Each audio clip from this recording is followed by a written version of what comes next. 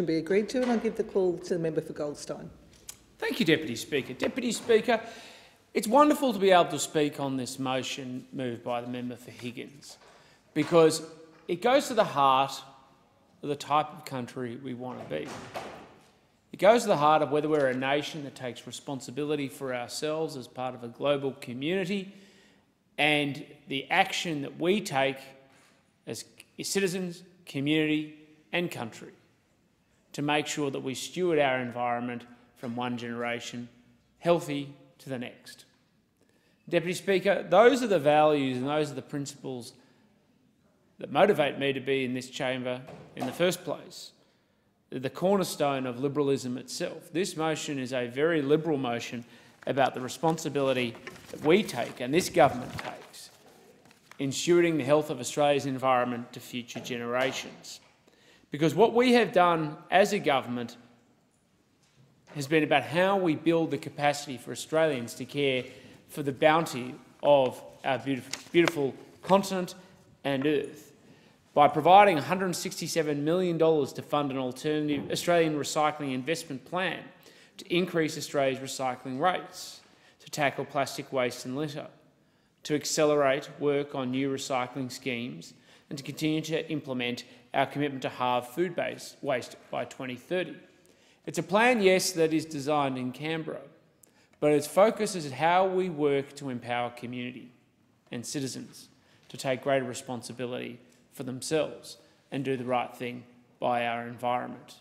And day in, day out, we see this in our wonderful Goldstein community, made up of the city of Bayside and Glen Eira, or parts of the city of Glen Eira. Both councils, working with community organisations, continue to lead in caring for our environment. In fact, both recently introduced the capacity to put food waste in bins so that it can be recycled and harvested to generate energy, and as part of a long-term plan to develop compost for our community. To stop the waste, to stop so much of food waste being put aside and discarded only to go to landfill. And what's been really disappointing is that while we have councils taking such strong action, engaging residents to do the heavy lifting, and we have a federal government that has made this a big priority. I want to pay particular recognition and respect to the Minister, Trevor Evans, who's done a wonderful job in leading the discussion around waste management, improvement of waste management across the country. There's been so little action, frankly, from our state government in Victoria, who seem to at least rhetorically say the right things, but when it actually comes to an action plan to get things done, has been left by the wayside and allowed ourselves to end up in a situation where we have had such a big crisis around waste in our state and ultimately across the country.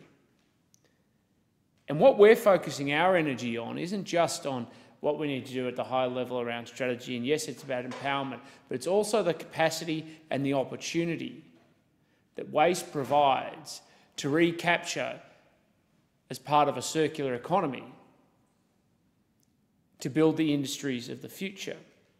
Of the $167 million that we've provided, it includes $100 million through the Clean Energy Finance Corporation to support the manufacturing of lower emissions and energy-efficient recycled content products, such as recycled content plastics and paper and pulp.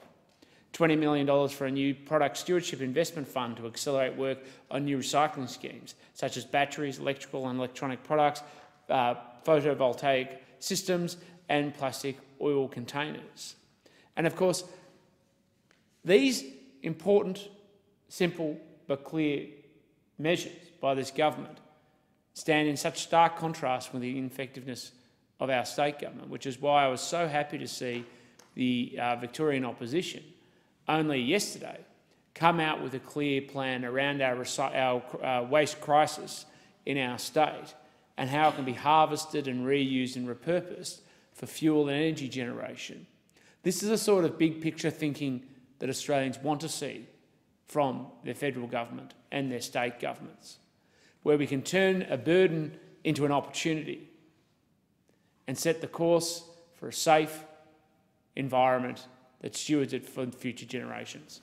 Thank you, Deputy Speaker. I thank the member.